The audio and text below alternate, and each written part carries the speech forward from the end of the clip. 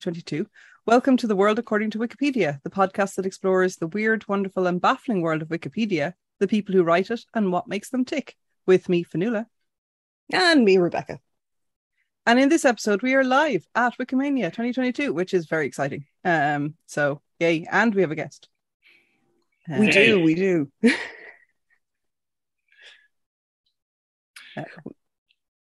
Derek, do you want to introduce yourself? I'm Derek O'Shea. I run the Irish for Twitter account, and I wrote the book Motherfucker Dispatches of Not So Dead Language, and I used to present the Motherfucker podcast on Headstuff Podcast Network for former stablemates with the World According to Wikimedia. So I'm very delighted to be here. And an old hand, I believe, at live streams when you had Patreon and other things. So yes, I'm not sure if I ever got completely used to it. I think you're still learning. It's one of those things that takes a moment to learn and a long time to master. So this is a little bit different from our usual podcast. We're going to mix up the format a little bit because we have Derek with us for the entire show, rather than me going off and having a Zoom huddle with one Wikimedian of my choice, and then I deliver the interview back to Fionnuala. Not too long, not too short, just right, like a Goldilocks interview. So this is a little bit different, so we're mixing it up. So if you have any questions for Derek, some of you who attended Celtic Knot in 2020 might be familiar with him and his work already. But equally, if you have any questions for us about the podcast or about podcasting in general, do add them to the chat. I'm also keeping an eye on the Etherpad as well. And I'm attempting also to keep an additional eye on our time to make sure that we don't rush ourselves or go too far over. Yes. This is, as I said, our very first live episode, so a little bit of a learning curve for both myself and Fionnuala, a little bit of experimentation, but we're very excited to be part of Wikimania. And also, as we said, our Irish Twitter celebrity, Derek, in the room as well. So do add your questions. Oh, yes. Well, it's your fault we have a podcast, so we have to make you work for it at some point. True. Yes, way back in the annals of time, Derek said to Rebecca, you should do a podcast. And then she wrote me in. Yeah. Yeah, it's a dangerous conversation though when people just meet up and start suggesting podcast ideas to each other, and when they it opens a terrifying trapdoor. But I did think, and I'm still delighted to think so, that I just thought that something, the idea of Wikipedia is so scalable, in addition to having the community of Wikimedians around the world and people who are curious about getting into it, and having that as a first step for people who want to try that, as well as the fact that Wikipedia is ultimately about everything. I mean, nothing is off topic in the conversation with Wikipedia, as we've seen. And very true. And Jan, our previous guest, Jan and Ali, has just in the chat has said that he did a session earlier today about podcasting, and he did a lightning talk specifically about podcasting in your own language as well. So Wikipodden, which is the podcast that he does. So it doesn't, much like with Wikipedia, English does not have to dominate all times. And I'm delighted that I've been able to talk to lots of people with whom the projects that they engage with or the work that they do isn't just about the English language. And of course, you've always had an interest, Derek, in the Irish language. Yes, especially so. And it was something, I mean, when I started doing a podcast about the Irish language, I mean, there's a wealth of broadcasting in Irish, and which is accessible for people with a high standard of Irish, which is great. And there should be community radio for Irish speaking communities, as well as things for learners. But there's also, I guess I was aware that something like the Irish language touches so many things, like technology, like law, like literature and people's names, baby names. There's so many things that can be. So I thought that having Irish language as the central theme of a general interest show, it became like a keyhole through which you saw the world. And that's kind of shows I liked, like Reply All and 99% Invisible took similar attitudes to architecture or through technology, and they found it basically you could do a podcast for everything when your central theme is a keyhole through which you can see the world. And that's how I took the Irish language approach for Motherfucker. It did pretty well. I was very happy with the positive response and the very nice things he said. And unfortunately gave me the bad habit of telling other people they should definitely start their own podcasts. But I will say from my point of view, because I'm not involved in Wikipedia, I am a novice, not even a novice. I think I've edited a few lists, like I've maybe put commas and things like that in. What I found very interesting about Wikipedia, about this particular podcast, is I've learned so much about the world through the interviews that Rebecca is doing with people, with the contributors to Wikipedia around the world, which I find particularly fascinating. Like there's every person that she's interviewed has been excellent. Say hi. We're going to have a cameo.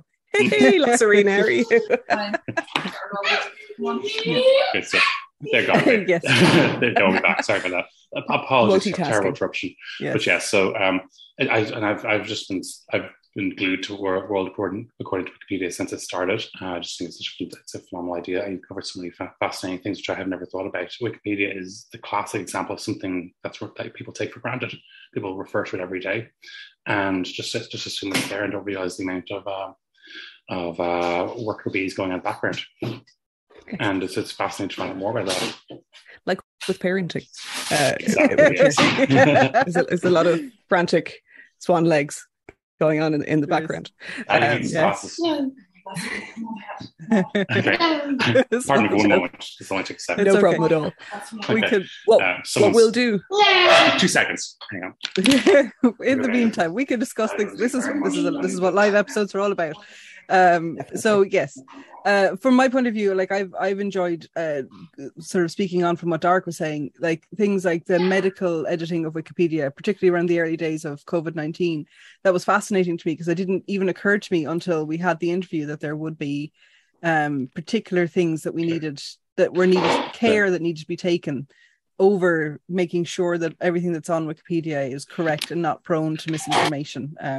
So that was, I learned so much, and I trust Wikipedia a lot more, to be honest with you now, that I know exactly how much care and attention goes into it. I think when you've edited a few pages, you realise how scrupulous the kind of the volunteer-run community actually is of making sure that there is no misinformation. It can be a little disheartening when you believe that, yes, I believe that's correct thing. I've referred to a source and then it's immediately shut down, but that's part of the experience, part of the fun. And I didn't consider this to be misinformation, but yes, I didn't realise the Irish Times is an unreliable source. But that's opening a can of worms. Yeah, that's a can of worms right there. That's an interesting. There are obviously some papers and stuff, and obviously there's yes, something might be a respectable publication, but it might be an opinion column or something like that, or and these are things you learn as you go along. Well, that's a very good, beautiful segue. And it's always good when you point out a segue, isn't it? It makes it even better. We always have a section on our podcast about rules. And of course, most Wikipedians know, technically, there are no rules. We have our 5 pillars. But yes. We have lots of guidelines and policies and writing guides and style guides and everything else. And what I'd like to, if there's anybody in the chat that has a particular one that is their favorite, one that they think is particularly obtuse or particularly funny or particularly useful. One of my favorites is WP Not, which is, what Wikipedia is not. And we've covered that before. So It's not a news source. It's not a manual. It's not trying to be anything other than an encyclopedia. So if anybody wants to add one, please do. I did task poor old Derek, didn't have time to look up his favorite one, but I think that's an interesting one. Like we think about those acronyms like the WP Not and all those, and GNG for good notability guidelines and things like that. But there's nuance in all of them. Like they're not, and that's why they are guidelines and not strict rules, because they're always open to interpretation and there's always a case to be made. So even if you have an opinion piece from the Irish Times, perhaps if you're writing about that particular person and their particular stance on something, then if they have a Wikipedia article, perhaps it should be added. So there's always a little bit of wiggle room there. Have there been any other things? So you've started editing, I think. I would have started editing some time back, and initially I found that the actual app, the beta app on an Android phone, was really good in terms of being as suggesting edits that required captions and photographs and tagging and things like that. And I found that was like an easy way of slightly more productive sense of being on the bus than maybe playing Angry Birds, something like that. And you got a certain sense of satisfaction then after feeling yes, that maybe I've made 1,000 edits or so, then if I could dip my toe into maybe trying adding a paragraph to an article or something like that, and it would have gone from there. And I thought, yes, there are certain gaps in certain things which I felt I had a reasonable knowledge of, and having a subscription to certain newspapers and the Irish Newspaper Archive and the British Newspaper Archive, which I would have used for in my research for my writing, I was in a position to actually look up things which maybe had where there was gaps before, where you might be able to find an actual article from the time or a reference maybe that was missing. I was able to add references where citations were needed and things like that. And yes, there was satisfaction before going on to actually doing something as drastic as starting my own article. And that was an adventure. And people are supportive. People did leave little bowl of strawberries and things like that in my in my replies, which I wasn't expecting. I don't know I was still learning the etiquette. Oh, don't template anyone. Don't template. Yes, I was still learning the etiquette of how Wikimedians refer to each other as compared to, say, social media or some other way. But people do communicate online, so that was a learning experience too. There's a kind of a culture of thanking people and acknowledging and constructive criticism and things like that, which is wonderful. That is one of the things that sorry, just good. It was one of the things I really like about Wikipedia that I find out is that there are these little things that you give to people. The cute side of Wikipedia, like as you said, the bowl of strawberries or things like that. The that's nice. Acknowledgement. They're good. It has been shown that even the simple thank button does encourage people to stick around, because they, a bit like, I suppose having a Twitter or a Twitch stream or whatever it is that you feel perhaps very few people are paying attention to, you actually somebody going and taking the time to say thank you for doing a particular thing, especially if it's on a low, kind of a low traffic article. So, an Irish backwater, I've been surprised at the things that I've been thanked for over the years. Yeah, it does, and it's especially if it could be possible without that kind of culture of niceness. You might find the only time you interact with anybody would be somebody correcting or reversing the kind of a change you made, and that would be very disheartening. So it's nice to actually get that, somebody noticing that you're new and kind of suggesting things, and then this as well as the Wiki Ireland project and things like that, seeing there's a list of stubs that just need to be fixed, and that somebody that's it's a great gateway in for someone who's not sure where to start. A good shout out to the fellow editors of Wikipedia Ireland, the Wiki Project. They're doing a huge amount of work. There's about 3 or 4 of them re-rating. They're going through all of the articles tagged as being related to Ireland, and they're re-rating them to make sure that stub start C upwards is correct. We've had 2 really interesting suggestions in the chat. So from Jan, it was like a systematic bias is a good reminder, and even better on language versions strongly connected to one country. So yeah, that there are biases, that appear in literature that are then mirrored. So a lot of the criticism that Wikipedia gets is it's not necessarily inherent to Wikipedia. It's reflecting the world back onto itself, and to remind ourselves of that. There's only so much fixing we can do with what material we have. But don't template anyone. So it's that thing, it's like the acronym thing of like barraging a brand new editor with a load of acronyms, a load of templates, a load of basically I suppose jargon, for want of a better word, which is just off-putting. It's not friendly, it's not welcoming. That really, it's that humanity piece that we've been talking about that's really important. So good. So it's and I think when I first thought that there was a gap in the market for a Wikipedia related podcast, probably was when Claire Murray came onto the show. It was the first time we've done a number of Wikipedia. We had done a number of Wikipedia adjacent episodes, but that was Claire's one about Wikipage was the first one, and that was the controversial V. Yes, indeed. It's our highly controversial V in the Irish language. It's strange how all these kind of running gags turned up in the podcast, and people kind of still kind of repeat them. But then they obviously they filled a need between the letter V and peg and things like that. We found it's because there's a whole world of offline people who don't realise that these things are part of Irish internet humour. But yes, the Wikipage was. I think because I was doing a live show in London and Claire was going to be there, and she basically said, you should definitely do an episode on this. And I hadn't really given Wikipage any thought up to that point, and I didn't realize there was this whole that there was so much to it which I hadn't even considered before, and the idea that yes, Wikipedia is the first place people go for things, and having an actual corpus of Irish language content there is so important for people who are, if you want to look up something about climate change in Irish, you should be able to go to a climate change related page on Wikipedia, and it should be there, and that's why it's so important that it's supported and it's brought to attention. And there are people who, for Irish speakers online who want to help in a positive way, and that's something that anyone can do, or anyone with some Irish can do. And for context on that, at this point, when you had that conversation with Claire, you'd written a book about coming back to Irish. You'd started a podcast about, I suppose, living through Irish or having access to Irish. And it was only then that you were like, online encyclopedia. That is also perhaps a useful thing. Yes, and it's something, I suppose, that I was surprised at how little how it wasn't being as widely championed, or not compared to, I suppose, there's a certain amount of Irish language publications, and people do know each other to a bit. There's only a few degrees of separation, but I just felt that there was if more people knew about this, more people participated in it, and I believe that maybe that there has been a little bump. I'm not sure how measurable these things are, but I'd like to think there's been a little bit of a bump. It was great after that, a few months after that, maybe even a year or so, to have Gabriel Beecham on.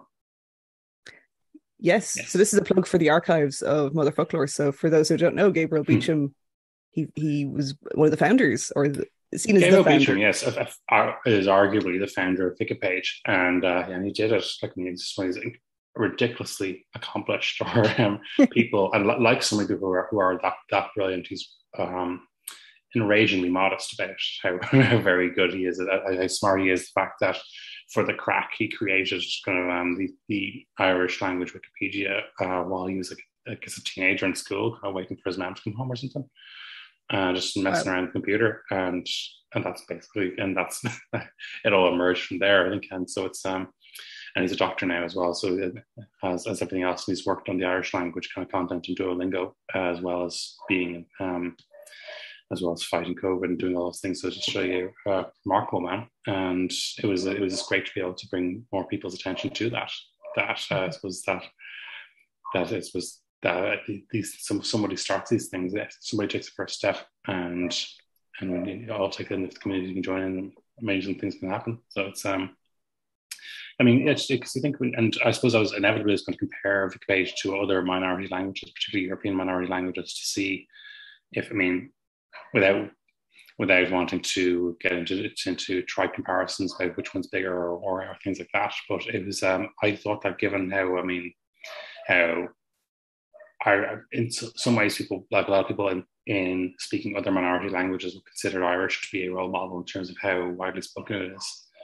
And in Ireland, how well supported it is by the state. But then I still found that there was I was surprised at which minority languages had larger kind of bodies of articles in Wikipedia. I think Breton was in France was much bigger than expected, considering that it would be I understand it feels quite imperiled, or the Breton speakers consider it to be in a state of peril. I don't think there's any, I don't believe there's any compulsion to teach Breton at schools to the same extent there isn't like in Irish, or doesn't have that. So it was interesting to see that, how something that compares.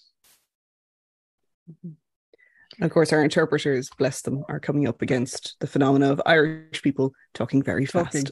And we apologize for that wholeheartedly.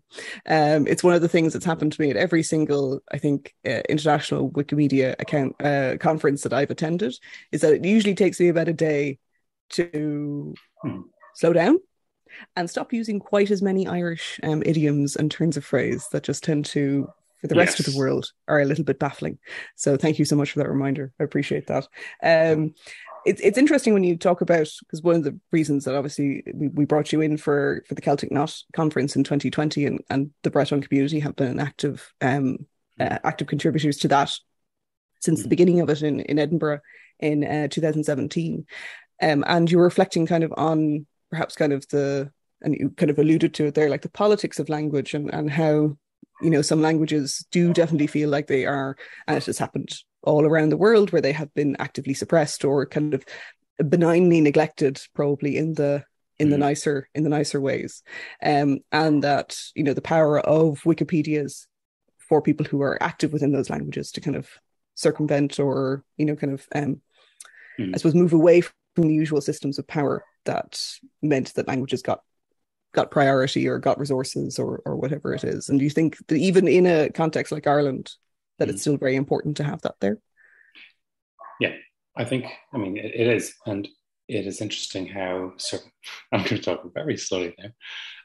It is, I suppose, certain minority languages are maybe adjacent to one very large language. And then often it seems sometimes that a minority language that's adjacent to two or more languages maybe has a better chance of survival because it's not being pressed in the same direction. I think because you've got a Basque region in France and a Basque region in Spain, maybe it's not, the Basque language isn't as it doesn't have a single kind of point of threat which is pushing it, whereas if you consider maybe because at the peril of the Irish language is that everyone who speaks Irish also speaks English, and if people are struggling with their Irish, or if one person's Irish is better than the others, the danger is they will fall back into English and speak English instead, whereas that may not necessarily be the case with certain other minority languages like the one in Luxembourgish, and things like that, where you might find, say, it has the advantage of being something unifying, and you might find there are certain languages which have that advantage, and then there's certain languages which have a relationship with the state, like the Flemish, and where it gives, where speakers have speaking the language gives you access to a certain professions. A friend of mine in Belgium was talking about how he recently applied for a mortgage in a Flemish bank, and he doesn't know what he signed. They did not entertain his need to requirement speak for English. Yeah, he's in a different country. There's no need, And so, I suppose the idea, we were very far from having an all-Irish language bank in Ireland. Yeah. And I think that it's interesting. It surprises some international people, because a lot of international people, when they think that Ireland has its own language, then of course, and that's the lingua franca, and that's the premise of a very famous film that a lot of Irish students now have to study, which is the premise of which is that somebody who wants to emigrate to Ireland learns Irish to then move here, and then discovers that nobody actually speaks it until he bumps into somebody in a. And I will find the link, the Wikipedia article to the movie. And we'll Yu Ming is Adam Dumb. Yu Ming is Adam Dumb. That's it. Which is, my name is Yu Ming, and he discovers some people will recognize some of the actors that appear from a lot of Channel 4 and other items. I was interested. I do wonder though, actually, just to come in on that one, I do wonder if he'd have the same reaction now, because there are a lot more people, particularly young people, speaking Irish out and about, if you know what I mean. It's not like when that film was made, there wasn't the kind of the resurgence in the language, so to speak, but I do think that was at the cusp of it.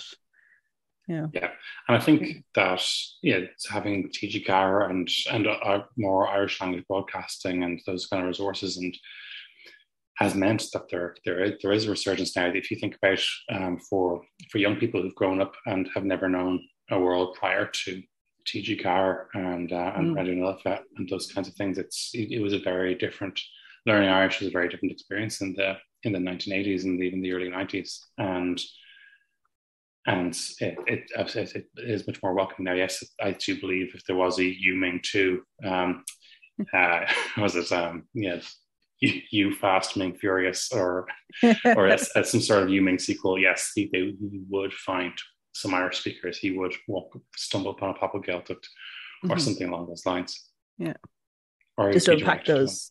Yeah, for some, so TG4 is TG4, as it would be, is the Irish language television channel here in Ireland, which was only launched in the 1990s by the man who is our current president.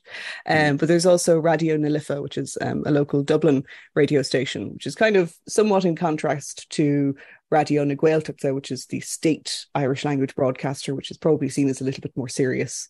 Whereas Radio na Lifa has, it's all about contemporary music and contemporary culture. So it's really about that kind of living through Irish. And what's nice, some of the new articles that I've seen created on Wikipedia have been around things like that. So around advocacy groups like Mishnach, talking about kind of the state of Irish, kind of, but in very contemporary terms, as opposed to this feeling of that you always have to write about the language in kind of very serious heritage, historical type terms, which is, all very worthy and important. One thing that I was interested, Derek, when you were saying that you started kind of editing Wikipedia because you had, you were researching and you were thinking about writing your next book. Has editing Wikipedia and kind of that kind of workflow or that sort of state of mind changed how you approach writing? Has it made it easier, harder? I think it's I'd like to think it's kind of raised, has made me conscious of my standards in some regards. And if this isn't good enough for Wikipedia, why should I be writing anywhere else? Yes, which is probably maybe no harm. I think it does. Editing Wikipedia does give you a little discipline. You can, particularly with certain topics, the kind of stuff that I tend to find myself writing about, you get corrected quite very quickly, or it's you get corrected very quickly if you dare.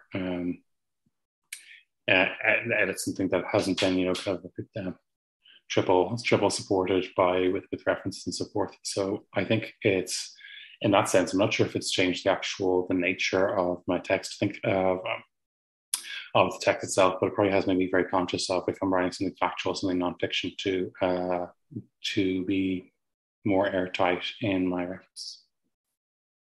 Interesting. I do notice that sometimes on Twitter you kind of reveal a little bit about what you've been writing about, and it's things like when pizza appeared in Ireland for the first time.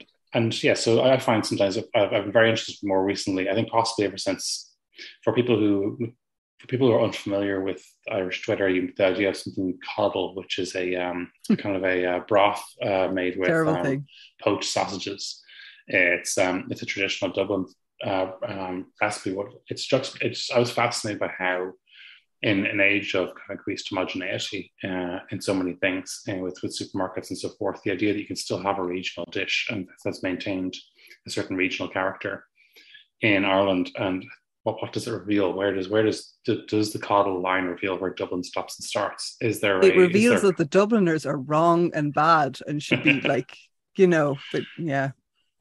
For international listeners, it is a stew with boiled sausages, boiled pork sausages. Critically, the sausages are not browned, so they're pale sausages. And this is the I think when you brown them, it becomes like a cassoulet or something. That's but yes, I guess when I've been reading more about Ireland's food history and Ireland's food heritage, like the serving lasagna with coleslaw, and when pizzas were introduced and when people stopped using inverted commas around the word pizza, it struck me as there is a story of Ireland's food culture. And when you actually look into it, when you look into why pizza took long to adapt, why when you realise that this tells a story about kind of European integration, but also about the introduction of frozen food and how houses having fridges and things like that, and all the suburban conveniences and how late they happened in Ireland compared to the other parts of the world. I didn't know why we still refer to like those fancy fridge freezers as American fridges.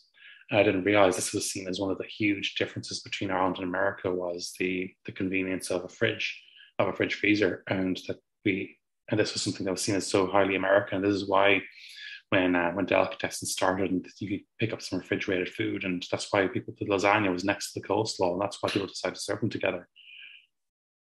Yeah, and this is the sort of thing that we all know doesn't appear necessarily on Wikipedia because it's that kind of very intangible. I mean, to call it intangible heritage is probably overstating it slightly, but it's the kind of thing that you know yourself, having lived in a particular culture or experienced something firsthand, but it's not something that you necessarily find a citation for. And it feels very trivial in comparison to, say, intangible heritage as it goes up, as pertains to large parts of the world.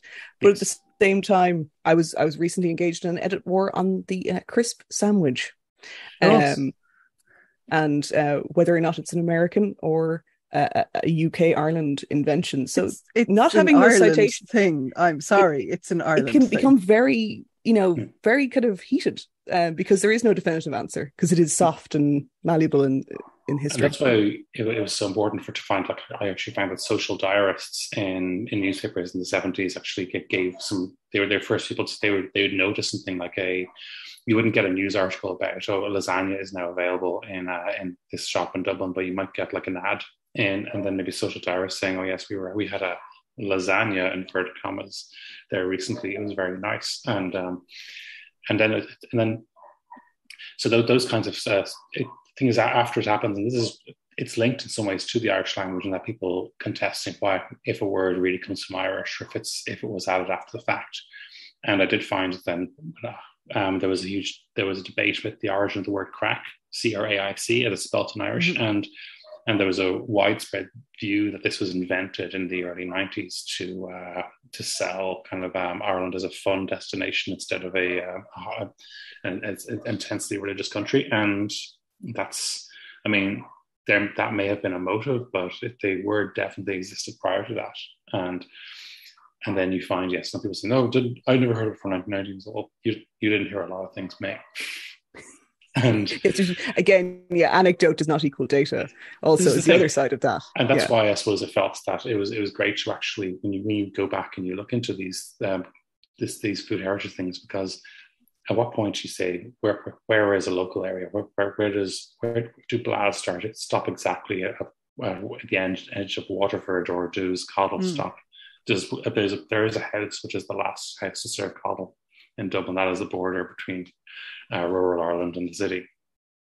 I do feel very sorry for our interpreters with probably uninterpretable words like coddle, blah, not BLAA, and a crisp sandwich, because obviously a crisp is not a crisp everywhere in the world. Some places it's a crisp is not, and a chip and a potato chip isn't. But do people have potato chip sandwiches in America today?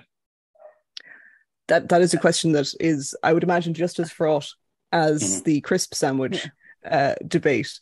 But it's interesting, and that's one of the things where I suppose that's the difference between a minority or a small language Wikipedia, where to a certain extent, if we write the article on a crisp sandwich in Irish, we can kind of center it within that language and perhaps center it within that experience. But when you're talking about the English language, then you're having to deal with the whole Anglophone world, and then also the experiences of other languages as they manifest in English then as well. So trying to kind of marry there's a niceness to the kind of small community language Wikipedia that allows for perhaps a little bit more kind of cohesion or something around certain topics. And assume knowledge. I think it's very hard to find the point of assumed knowledge in an article. If you think that if you're going to write an article about John Charles McQuaid, how much assumed knowledge about Irish Catholicism do you bring, and how much do you just say, well, actually, you could reasonably expect a person who's never been to Ireland before to pick it up. Because if I was going to similarly just stumble upon an article about a major kind of theological figure in another country, and I would have no knowledge, I would like to think that Wikipedia would be able to cater for me. That's a topic we've never, and it's probably a massive one, and we might have to have you back on to talk about. But assumed knowledge is and as Jan is saying, like systematic bias, that if you're translating, and I think this is a really interesting point for small language Wikipedias, the kind of the chasing of translating from a dominant language, say like English or French, or Portuguese or Spanish, into another language Wikipedia can import all of those things in with it. And I think it's something that the Wikipedia community, not that they discourage translations, but perhaps it's not seen as the most effective way to build an encyclopedia.